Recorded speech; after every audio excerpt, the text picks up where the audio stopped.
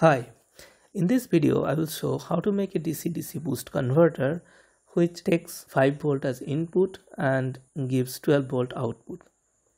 And I will be making this boost converter with discrete components. Discrete components in the sense not using any integrated power management circuit.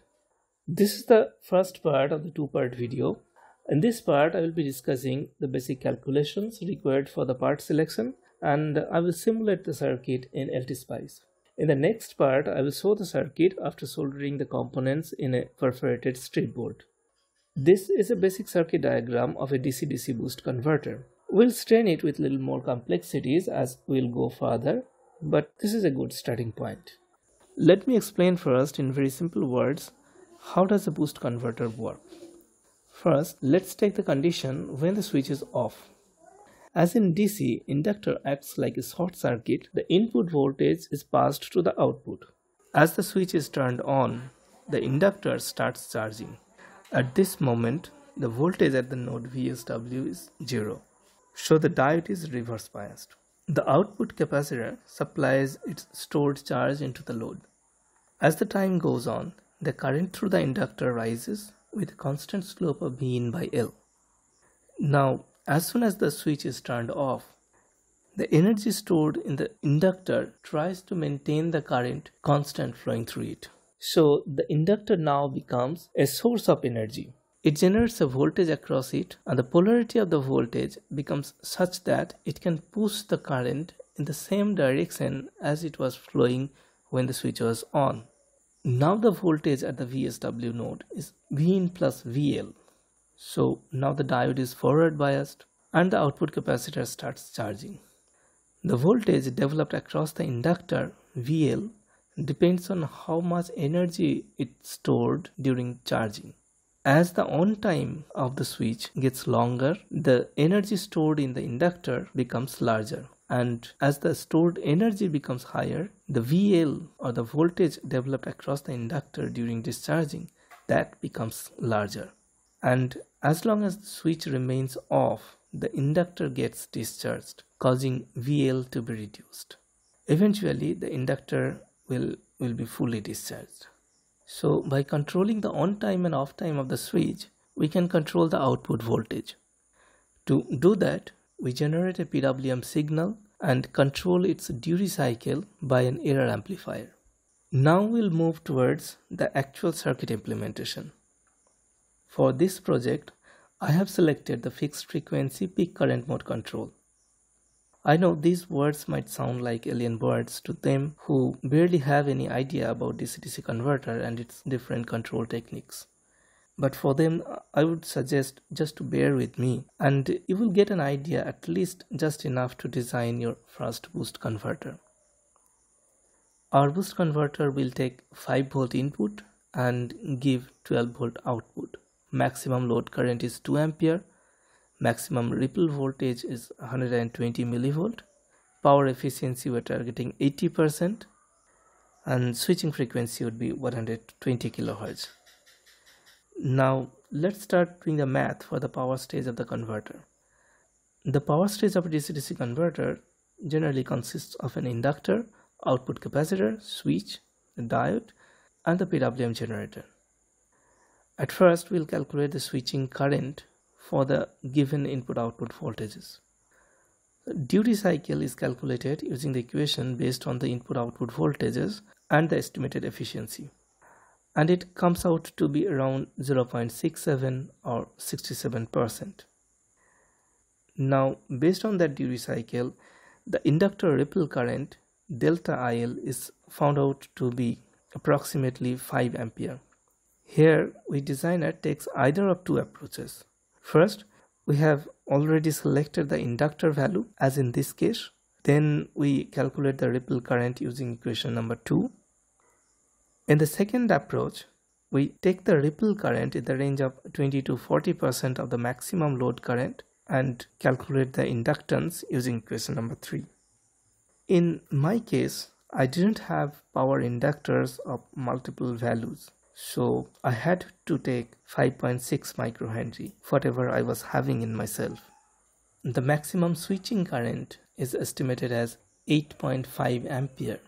This is a fairly large number, and of course not according to the recommended design thumb rule. I should have used a larger inductor to reduce the inductor ripple current because the switching frequency is already high enough.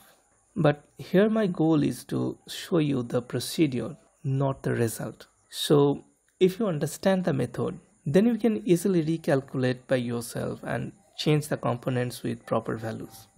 The diode also should be able to handle this same amount of current as we have calculated for the switching current, ISW. The output capacitor is selected based on the desired maximum ripple voltage at the output. The calculated capacitor is 93 microfarad, but I am taking 470 microfarad because my ripple current is too high. So the ripple voltage due to the ESR of the capacitor will be much larger in my case. To compensate that, I had to take larger value of the output capacitor, but that comes at a price of slower loop response of the system. Now we will design the error amplifier part. The error amplifier basically tells the controller how much difference is there between the reference voltage and the output feedback voltage. To design the compensator network, we must find out first the poles and zeros of the system itself. The output capacitor pole rises at 113 Hz and it comes closer to the origin as the output current is reduced. The right half plane 0 appears at 29.6 kHz. The thumb rule is that the crossover frequency should be at around 1/5 of the right half plane 0. So the crossover frequency should be at around 6 kHz. Since the system has one pole at low frequency region, we need a type 2 compensator. The compensator has a pole very close to the origin, then a 0 at around 482 Hz, that is near the power stage pole. The compensator has a second pole at 48 kHz, which helps to suppress the high frequency switching noise. Now, as the duty cycle goes beyond 50%, so the subharmonic oscillation may arise, and to suppress it, we need to add a compensating ramp with the current sense amplifier output. The reason we call it as peak current mode control, we not only take the voltage feedback, but we also monitor the inductor current during the on-time phase of the switch on every switching cycle. To sense the inductor current, I'm using a 10 milliohm sense resistor and amplify the voltage across it with an op-amp adder circuit. The second input of the adder takes the compensating ramp. The compensation ramp is generated from the same ramp signal which generates the PWM clock. Now the calculation part is over and I have fired up the LTspice. This is the power stage. Here is the 5.6 microhenry inductor. R2 is the sense resistor. This is the current sense amplifier. Here is the type 2 compensator. This 555 timer IC in astable multivibrator mode generates the clock pulses. This 555 IC I have used as flip-flop and comparator that compares the control voltage and the current sense voltage. As the current sense voltage crosses the control voltage, the output goes low. I have used a charge pump to generate a negative 5-volt supply for the op-amp so that it can amplify the voltage across the sense resistor, which is very near to the ground voltage or 0 volt. I have also added a reset signal generator which hard resets the PWM to limit the duty cycle at 80%. This is a safety feature. The same reset signal generator also adds the soft start feature. It limits the duty cycle at near 0 when the circuit is starting and gradually increases it to 80%. Now I'm running the simulation. So the output voltage is constant at 12 volt. I have suddenly changed the load current from 50 milliampere to 2 ampere, but the output is pretty much stable. This is the output ripple voltage.